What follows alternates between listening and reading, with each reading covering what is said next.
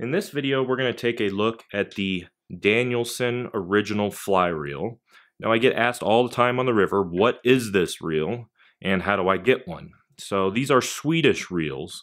As far as I know, no one in the US retails them or sells them in their shops, which makes them kind of hard to find. I did order this one from Sweden, probably a decade or so ago. This is the Dryfly model. The name implies it's only used for dry flies. That's not necessarily true. You can use it for anything, nymphs, small streamers. But I do use this for dry flies. This is kind of my dry fly reel. Reason for that being is it's really, really good on light tippet.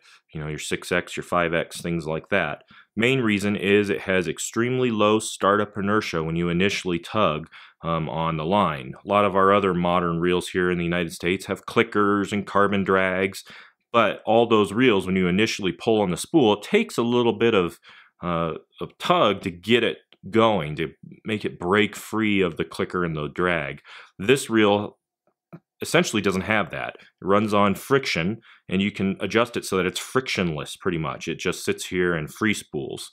Now, that's not necessarily ideal when you're actually fishing. You need to tighten it down a little bit, or else it'll just backlash or overrun, whatever you want to call it. The line will just make a mess. So you got to tighten down your thumb screw here, which applies pressure onto the spool via these little ball bearings.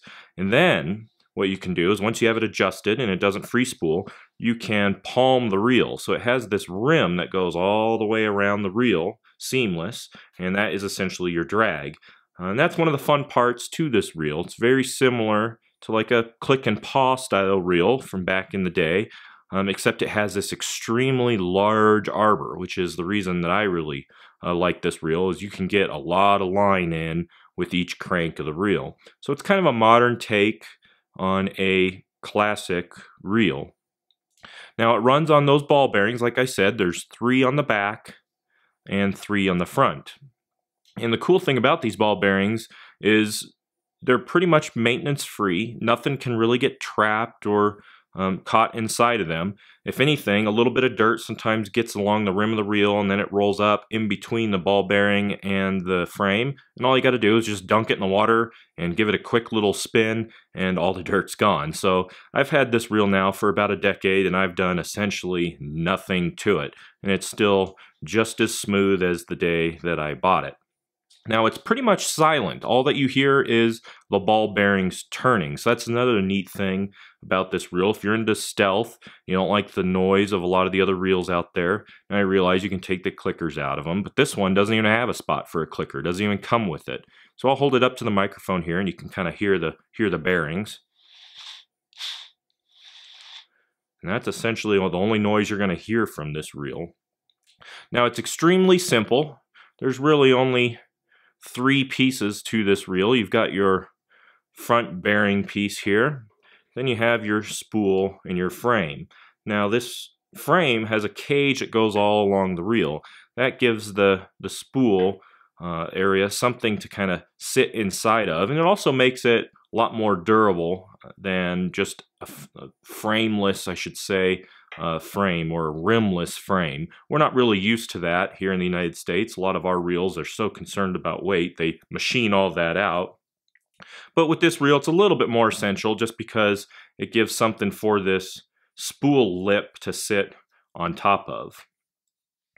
Then to put it back together, you simply just put the spool on, line up your front bearings and tighten down your thumb screw, and that's it. There's nothing else to it. I imagine you probably eventually need to lube up those bearings once in a while. I've never done so. It seems to be just fine without any maintenance, but I'm sure if you use it a lot, you probably need to do a little bit of maintenance on it. But this is my favorite reel in my collection. I'm kind of a reel guy. They're like jewelry for me.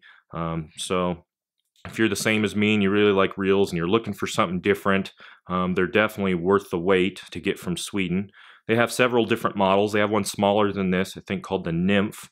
They have a couple larger ones as well that I know a lot of Atlantic salmon guys or steelhead guys use.